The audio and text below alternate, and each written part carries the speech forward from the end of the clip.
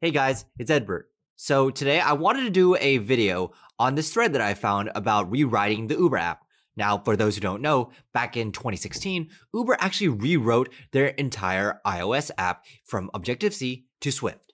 Now, this actually sounds like a really incredible project that anyone would be happy to work on. But the thing is that behind all the smoke and mirrors and the flashy app was a very, very harrowing story that I think a lot of you will actually run into during your career. Specifically, what I'm talking about is a project where people begin to lose faith in its efficacy. This story right here is about reputation, politics, and the sunk cost fallacy, where you basically just keep trying to push the project because you've already sunk X amount of cost into it. The reason why it's a fallacy is because that time that you put in, those resources, whatever you did, you're not going to get them back.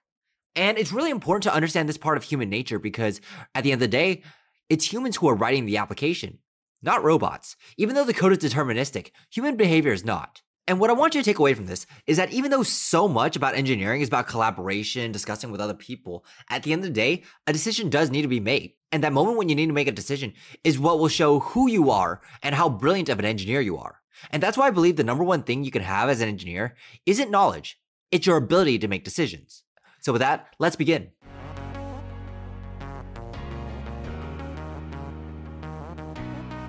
So I'm going to be reading off of Stan Twinbee's Twitter. And for those who do not know, he led the effort to refactor Uber's iOS app into Swift.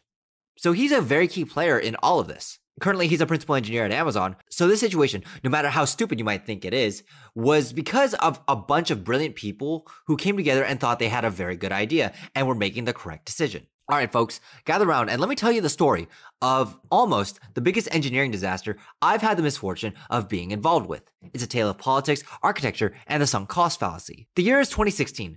Donald Trump was not yet the president. Therefore, delete Uber movement hadn't happened yet. TK was still the CEO, and we were still in the hypergrowth phase of international rollout.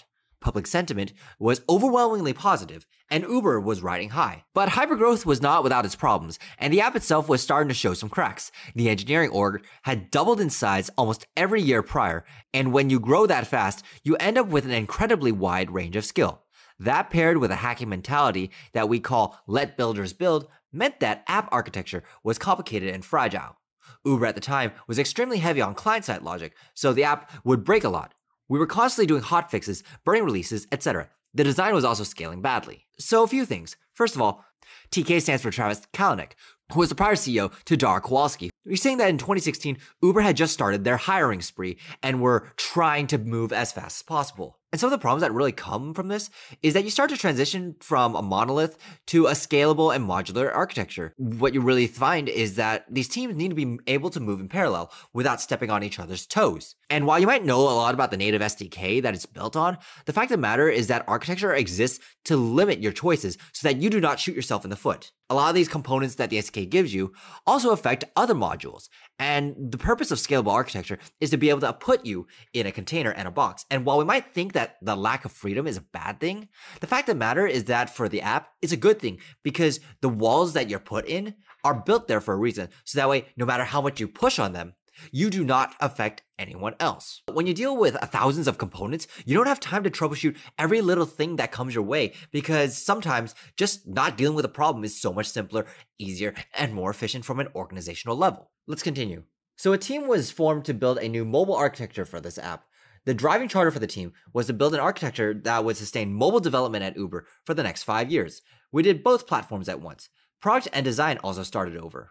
So this is kind of understandable. App rewrites are really expensive though, and should really be considered a last resort. If anything, everyone just tries to refactor a project towards its ideal state. You would rather spend 1 to 2 years doing that and eventually getting to your ideal app state than to spend, 6 months doing nothing but rewriting the app from the ground up. The reason for this is that, for one, you don't even know if the direction you're heading in is even correct. And if you marry yourself to the solution way too soon and the solution ends up being wrong, then you're not going to have anything to show for it. In fact, you might end up warranting a rewrite again. Furthermore, you're basically spending 6 months on a new product that leads to no profits. It's exactly the same product as before. You're investing in your app and eating a loss up front in order to try and reap the benefits in terms of efficiency later. I would say this 5-year timeline is pretty long in the app world. Most code doesn't even make it to 3 years. So a 5-year plan is actually quite ambitious when you really think about it. As time goes on, the architecture evolves as business need evolves. And eventually, the code architecture does not even resemble what it once supported because there are new requirements, new decisions that are being made. And this app architecture slowly becomes like molded, twisted into this new form that barely resembles the business case and use cases that it used to support. On the iOS side of the world, the rewrite presented an opportunity to adopt Swift, which was in version 2.x during this time span. Uber had tried Swift before, but like many who had adopted it that early on, it was extremely problematic, so it had been banned prior to the rewrite. But the general feeling of the architecture team was that most of Swift's problems centered around the flakiness of the Objective-C interop back then, so if we wrote a purely Swift app, we could avoid the major issues. I think this is pretty common. Swift was official in 2014 and 2 years in, it still had problems.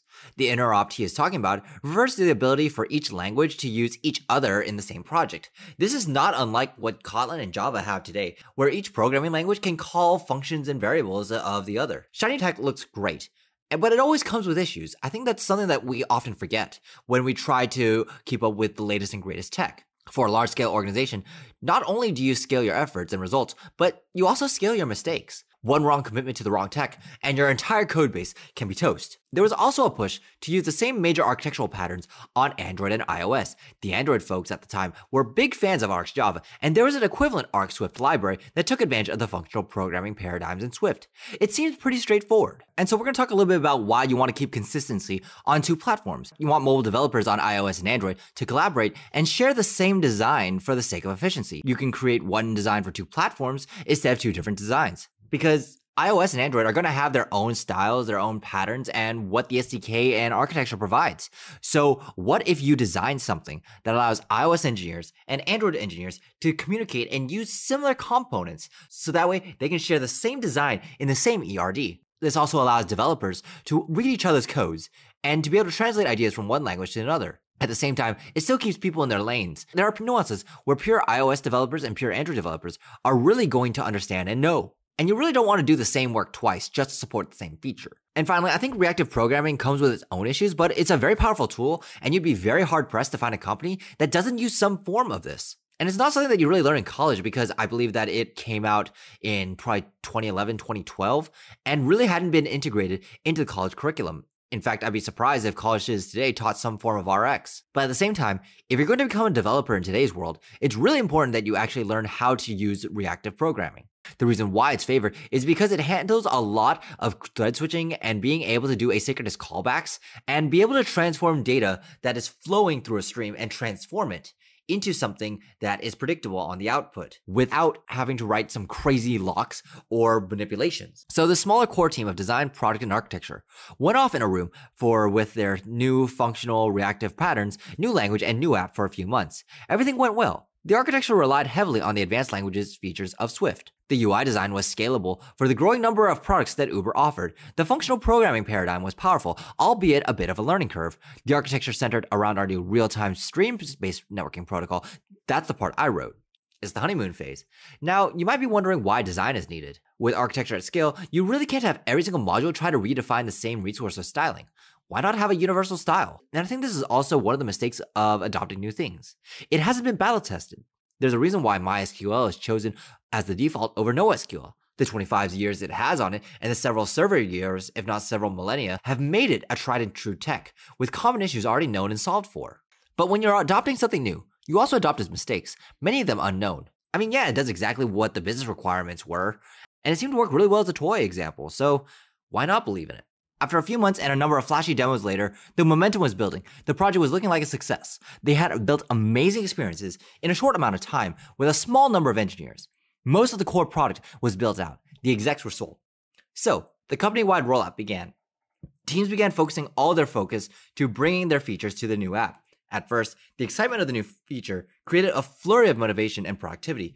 The architecture was built for feature isolation, which allowed teams to move fast. But once Swift started to scale past 10 engineers, the wheels started coming off. The Swift compiler was still so much slower than Objective-C, but back then it was practically unusable. Build times went through the roof. Type-ahead debugging stopped working entirely.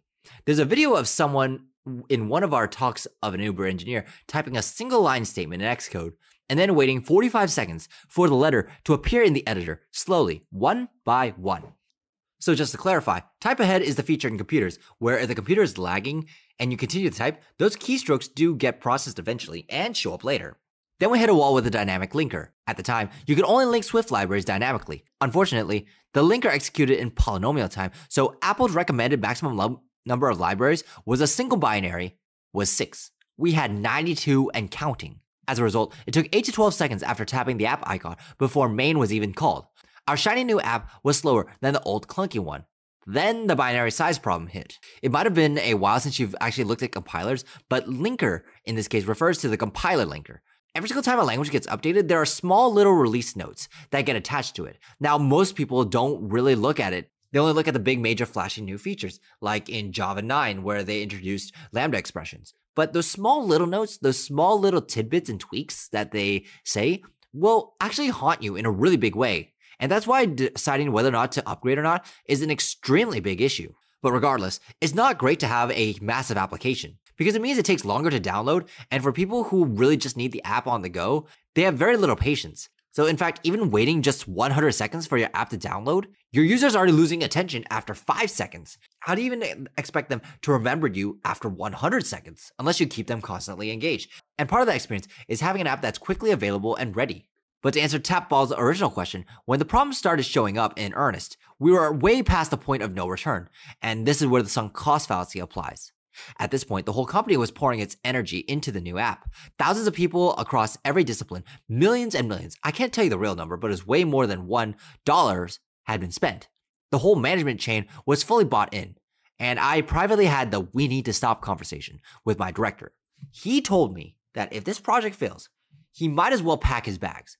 The same was true for his boss all the way up to the VP. There was no way out. And this is a really nasty problem that you have with people in politics.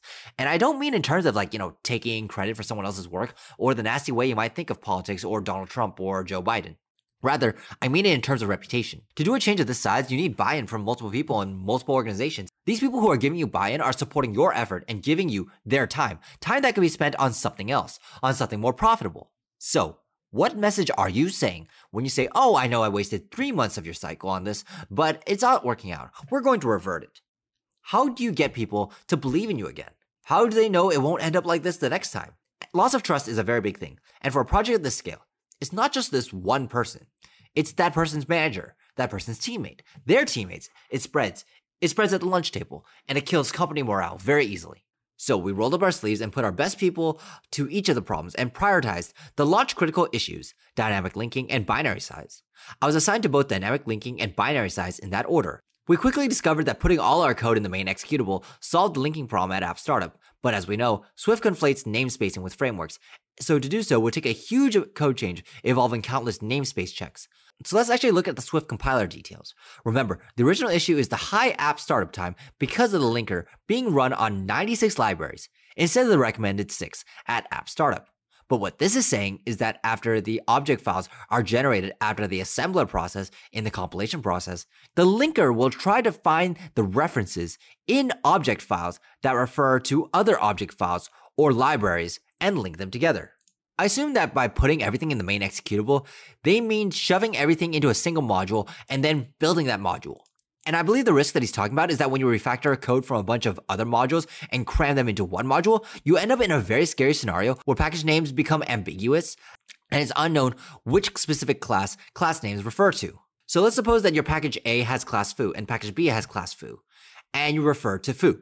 Is it foo from package A or is it foo from package B? That's when the brilliant Richard Howe, I'm not sure if he's on Twitter, discovered while reading the Xcode build output that he could take all the intermediate object files and relink them back into the main executable with a custom script after the build was complete. Since Swift mangles the object namespace into the symbol name itself at compile time, this meant that he could safely preserve the namespacing while doing this. This allowed us to effectively statically link our libraries and cut our pre-main time from 10 to basically 0.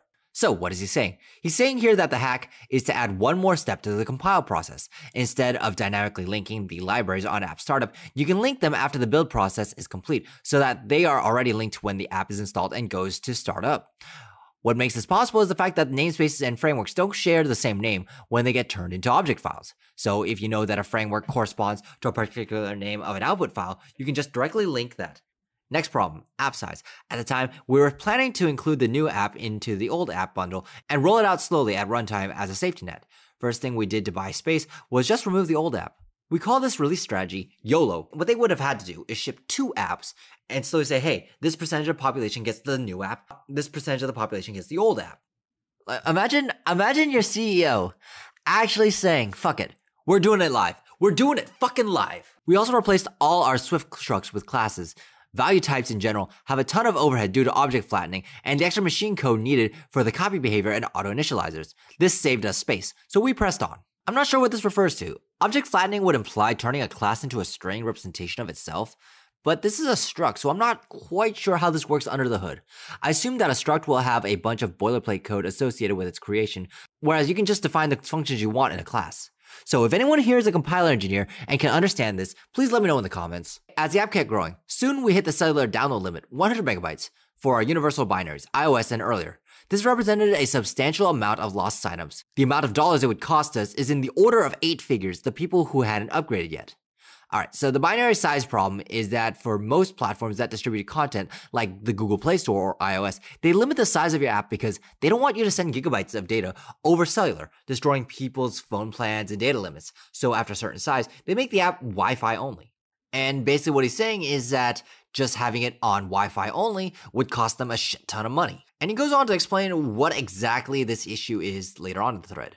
So, at this point, we were weeks away from the public launch date. We had graciously received help from a certain company that I'm still under NDA with, but they couldn't solve our problems. The only thing we could do was regenerate the model code, 25% of the total line count, back into Objective-C or drop support for iOS 8. Since iOS 9 had introduced individual architecture, slicing it was effectively half the size, give or take. With only a week left, we decided to eat the 8 figures and drop support for iOS 8. The general thinking was that at half the size, we still had plenty of runway with the iOS 9 binary, and after the rewrite was done, we could solve the problem sometime way down the road, because things would slow down a bit. We were unfortunately completely wrong about that. I'd be shooting bricks here, so imagine an outside company can't help you fix your problems. But it makes sense. If you're already committed to one step, you're more likely to commit to the next step, and the next step, and the next step. And that's kind of what you're seeing here. Because they had sunk their reputation into a project with a lot of issues, they basically had to do a hard commit to everything that resulted from that. Remember that YOLO that they said? They already decided to not incrementally roll out the app for space. So, if the space reason is causing you to make one decision and it comes back, then it's going to force your hand for another decision, and another one, and another one. In coding and engineering, the best option is almost always the one that gives you the most options going forward when building out new features or, modifying old ones. And they're running into a play that forces them to remove their future options because they've already committed themselves to one endeavor, and whatever consequences of that endeavor are, they have to tackle it instead of being able to defer that down the road. And yeah, being able to make it to that first safe haven of release so we can buy ourselves some time is actually the correct decision here. But the whole line of reasoning to actually make it there was essentially forced because people weren't willing to capitulate and re-examine the effort in the first place. In fact, I would say the first sign of trouble was that builder and linker issue. After the app release, we threw a huge party. The app was well received by the press.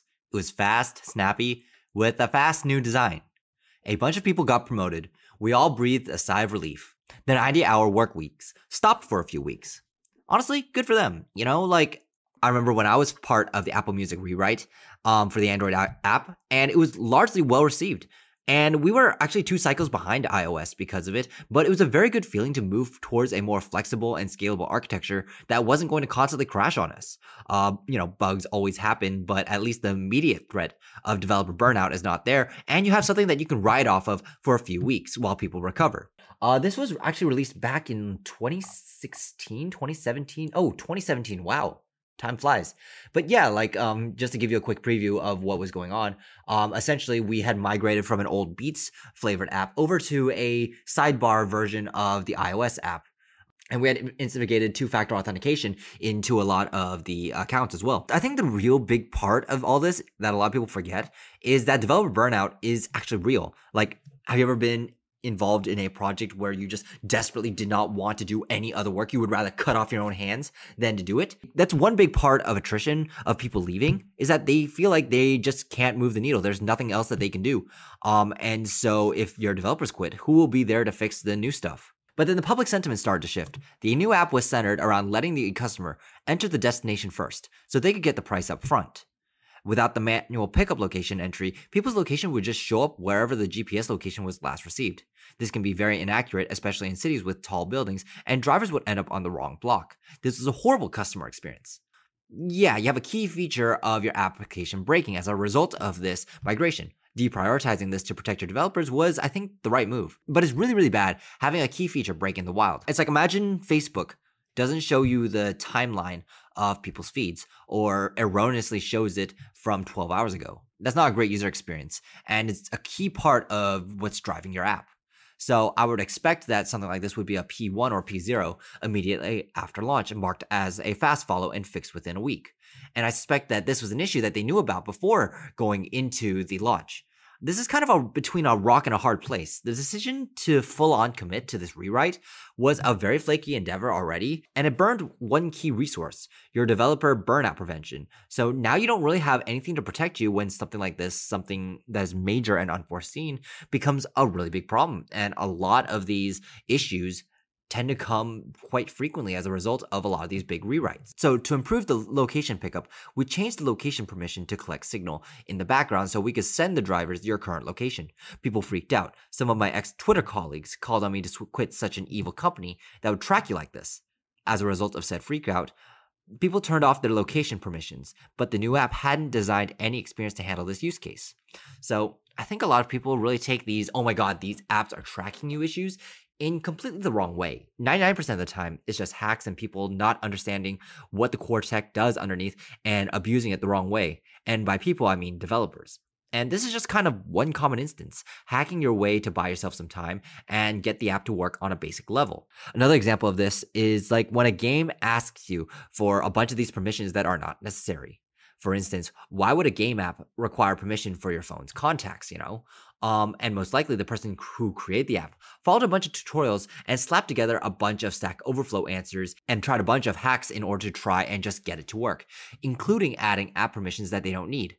The system will notify the end user about these permissions, so to the user, it'll look like a huge invasion of privacy, when the reality is that the developer just didn't know what they were doing. But with time, a lot of these small apps and companies evolved to the point where these small mistakes and their consequences are very easily and well understood. This particular situation is just an unfortunate situation where the consequences just kind of blew up in their face, and they really didn't have an answer for that. So we scrambled to fill the back experience. We debated turning the background location off, but then it would destroy the customer experience at pickup time again. Then after the Trump got in the White House, this was about 3 months after the new app release, this set off a chain reaction that led to the start of the Delete Uber movement. This also created another thread, but basically the NYC taxi union seized upon the outrage created by the travel ban to accuse Uber off strike breaking by turning off surge at LaGuardia. This was a complete lie. Without surge pricing, the supply immediately dries up. No one will drive to the airport without extra incentive for them to go there, but the lie went viral. Again, you kind of decide between whether or not you want your app to actually work or your app to have bad PR. And I think that I want to pivot this to turn towards a point that is very underrated and very often overlooked by developers. The smallest mistakes that you make as a developer can bite you in the ass in a lot of different ways. And most of the time we focus on the development part. For instance, we only focus on the app crashing. Sometimes it's just the bugs. Other times it's just other people not being able to write their code. But I don't think a lot of people really think about it in terms of the company's reputation and business. And while we might have safeguards like linters, CI/CD checks, Jenkins for the development aspect, there really isn't one for public perception. And it's important that as a dev, you understand the business side of things. I mean, in this particular case, the development requirement for a user to be picked up at a certain location is met. But the business side of things is going to shit because, again, this invasion of privacy looks like bad PR. And then as a result of that vulnerability, other people who are competitors to Uber actually seize on that opportunity. And this is just one example of things that people really have to be aware of, especially if you're a developer. What will the business impact of your decision or mistake be? You aren't just hired to write code. You're hired to write profitable code. If your code fucks up something, it's your responsibility to fix it. So if you were a smart developer, you would keep the business consequences in mind to prevent some hellscape scenario like this one. You would write your code in such a way that it not only meets the dev requirements, it also meets the business requirements, so that way no one looks bad at the end once the product releases. All this time, Swift code growth continued. The continued problems and slow developer environment created two warring political factions within the iOS engineers at Uber. I'll call them the Swift Zealots and the Objective-C Kermidans. So the combined external pressure and internal factions meant that tensions were high. The Zealots were in denial about the problems that Swift created. The Kermidans complained about everything you could imagine without providing much in the way of solutions. Names notwithstanding, we're basically talking about people who got fed up and said, fuck this migration sucks. And then you have a bunch of other people saying, no, we just need to push a little bit more and it'll be all okay. And this is what developer dissatisfaction does. It breeds resentment. If people feel like their opinions aren't being respected, then people will just gravitate towards the next thing that will give them power, just looking smart. And I think looking smart is more of a political and ego thing, in the sense that people really feel powerful when they say, no, this will never work. But when you ask them to come up with a solution, they just kind of, shrug their shoulders and don't really have one. And I think that's just part of human nature to really complain. And it's part of something I think a lot of people really don't look at as a developer. We're focused on our code. We very much neglect the human aspect of things. And effectively at this point, these people are just dug into their own camp, their own opinion, and refuse to cooperate or refuse to negotiate their opinion. And I think as a developer, you don't ever want to be any one of these people. You don't want to sound smart and dig in your heels and piss on public opinion. At the same time, you don't want to just blow with whatever the wind goes, because, at that point, do you really have your own opinion? And can you even really think logically and rationally about things? So you don't ever want to be these people. Be someone who, if you agree or disagree, can advance the discussion by breaking new information or laying out all the arguments simply, or at least, making a decision while acknowledging what points are on the table. Otherwise, you're just blocking the decision and you're just making a bunch of noise. You're not really progressing the conversation or development effort. And, that's actually contrary to what your job is. I mean, on some level, your job is to protect the code, but you're also supposed to make profitable decisions for the development. And saying no all day long is not doing any of these. It was around this time that the app size problem caught up with us. I was on call and the release team was having trouble submitting the app. Turns out our brilliant solve to solve the dynamic linking problem now created a main executable that was too large for some architectures. So after fixing that problem, AquaGeek and I did some digging and discovered that our compiled code was growing at a rate of 1.3 megabytes a week. I threw an alarm up the chain. At this rate, we would hit our cellular download limit in 3 weeks if we didn't do something. Okay, well, shit. Now we have two problems that are extremely urgent. The location problem that is giving us a PR and functionality nightmare, and now the app size limit that we thought we had solved before by dropping iOS 8. Well, turns out it's back again. But the internal decisions were growing so strong that we were in complete denial. One of the tech leagues in the Swift camp wrote a 2-page paper about how the cellular limit didn't really matter. Facebook blew past it a long time ago, and we were also really tired of fighting fires. And at this point, it's not about effort anymore. It's not about realism. It's about ideal, because it's the easiest thing to say. It's easy to say, hey, I believe this, and therefore we should do this. And when no one has the energy to really fight back or present facts, then, these idealists just end up taking over. And none of the decisions that they make are rooted in reality. The fact of the matter is that when you take a step back, you realize that you have to deal with what you have today, or you're going to have to change it. And burnout just forces people to think less logically about it, because they just plain don't want to deal with issues. And the irony of this is that there's never a shortage of issues. That's kind of what you sign up for when you become a programmer, that you're going to be handling a stream of bugs and a never-ending source of issues or new problems that you want to pursue. And it's because of that a lot of people run into burnout and don't know how to manage it properly. But if I was in this situation, I think the Facebook argument is actually quite good. After all, if one company doesn't have to deal with it, why do you have to deal with it? But the real question that you should be asking yourself is, why don't they have to deal with it? Were they given special permissions by Apple because they were a very big company? Or did they find some kind of permissions or technical aspect to this? Because at this point, the question isn't to revert or go forward, because you've already said to full go on and accept everything that comes with it.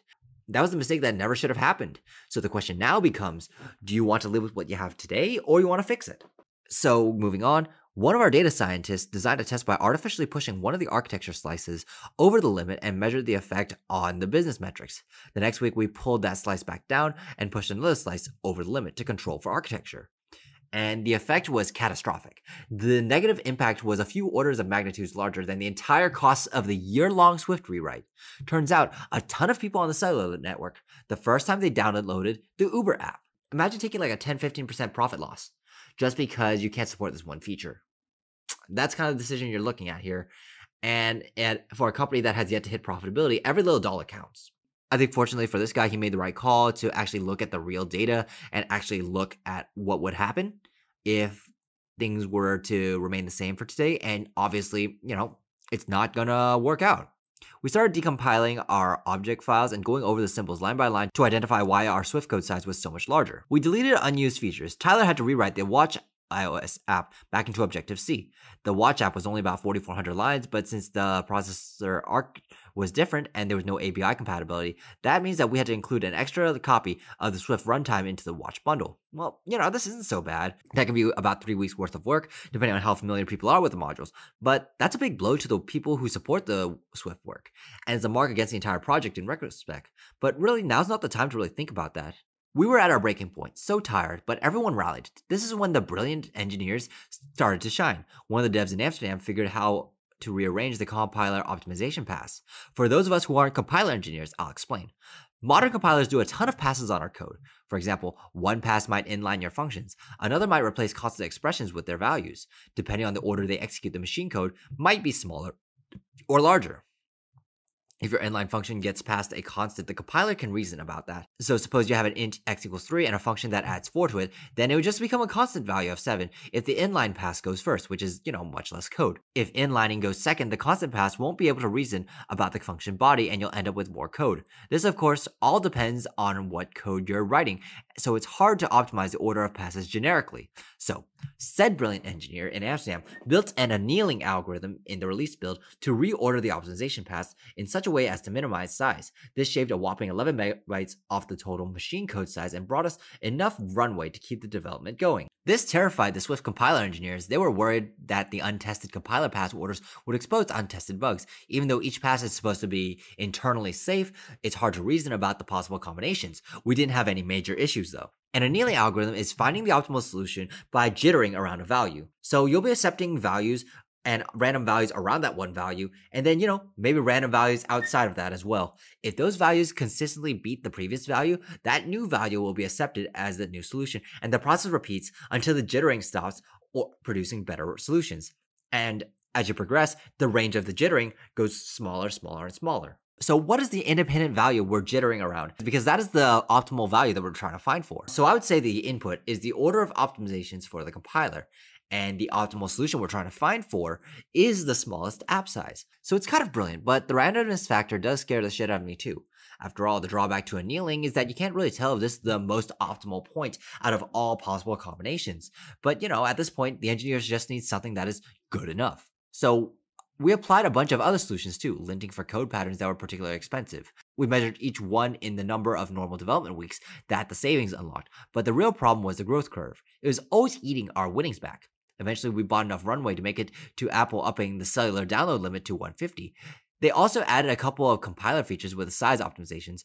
By their own admission, Swift will never compile as small as Objective-C, but as of this year, they've gotten Swift down to 1.5 times the machine code size of Objective-C, and they've eventually upped it to a 200 megabyte optional limit. We've had enough runway to make it a few more years. This one is just being plain saved by the bell. I don't think there's really much to learn here, but it is a good idea, at least, to understand under what premises your code and your environment operate under. And in this case, because they paid attention to what Apple does and what they say about their compiler and language releases, they were able to find that option in there. We almost failed though. If Apple hadn't upped the upper limit, we would have been forced to rewrite the Uber app back into Objective-C. Eventually, we were able to fix other problems too. The brilliant Alan Zeno and the team got Swift support added to Buck, which hugely improved build times. A bunch of people burned out along the way. Tons of money was spent, hard lessons were learned.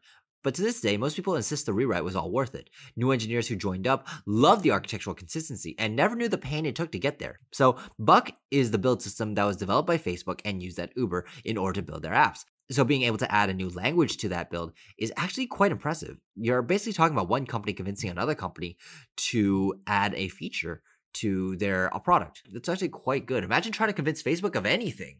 And more importantly, the codebase that you work on today at these big companies is built on the blood, sweat, and tears of other engineers who went through death marches like this. So it's very important, I think, at least as an exercise, for you to actually read the history and respect it in order to build off of it. I think this is something a lot of people disregard in favor of pushing out new product, but the best engineers really know where the project came from and where it's headed. That way, past mistakes are not repeated. The larger community benefited from our learnings. LSE1 put together an amazing presentation, and we went on a speaking tour to share our knowledge. I was able to take my experience with me after I moved on and teach other teams about how to make better decisions. So my advice: everything in computer science is a trade-off. There's no universally superior language. Whatever you do, understand what the trade-offs are and why you're making them. Don't let us descend into political wars between opinionated factions. Honestly, anything is about trade-offs. Dota, computer science, engineering, life. Whatever decision you make, you can know the most optimal solutions, but if you do not know how to make the trade-offs and make a decision based on those, then it's the equivalent of doing nothing. Making good decisions requires you to be patient and understand what you're giving up in order to obtain something. If you find there are no drawbacks or benefits to something, then you're obviously not looking or thinking hard enough, or you're clouded by your own preconceived biases. Nothing in this life comes for free, and this fact is no more true than in engineering. The best thing you can have as an engineer isn't domain knowledge, is the ability to make incredibly good decisions, whatever that standard might be. Build in failure points, figure out how to identify the trade-offs, and give yourself a way out if you get to a certain point, and realize that you made a mistake. Big efforts are hard, but the cost grows the longer you make the wrong trade-off. And this is what I mentioned before. You marry yourself to the first decision, and then you marry yourself to the second decision because of the same reasons, and then so on, so forth. And essentially, you're forced to double down on your previous decision just simply because you've invested so much time and effort into it and that you don't want it to go to waste. It's important to acknowledge that part of human behavior and human tendencies at the same time while recognizing that it's a fallacy. And, it sucks to be that person to say, hey, this project didn't pan out. We wasted millions of dollars doing so. And someone's got to take the blame because people want to blame. Don't be a Carmageddon who doesn't contribute to the solution. Don't be a zealot who creates bigger problems for everyone else. The best engineers I've ever worked with are really good at not falling into either one of these traps. There's a reason why engineers tend to have this reputation of being these machine-like people who don't really understand human emotions, because it works as a double-edged sword. On one hand, it makes interacting with people absolutely trash. On the other hand, it makes your decision-making absolutely godlike. But the thing is that if you can't get other people to support your decisions, then it means absolutely nothing. But at the flip side, having those emotions, that empathy, also allows you to suffer from human fallacies. Overall, I think there's a lot of lessons that you can learn from this. And I think this is something you guys should revisit if you're ever undertaking a large controversial project in your company. Understand that decision making, someone's got to make that decision. Someone's got to take the fall if something happens, but because that's what people expect from a leader. That's what people expect from a decision maker. These were the smartest people in the company making these top level decisions, and yet they also fell victim to those bad decisions caused by human fallacies. So I know this video is longer than what I'm usually used to. I put a lot of effort into this. Let me know what you guys think if you want me to do more videos like this. Also, feel free to join me on my socials where you can vote for what topic I cover next. If you like this video, please like and subscribe, and I'll see you all in the next one.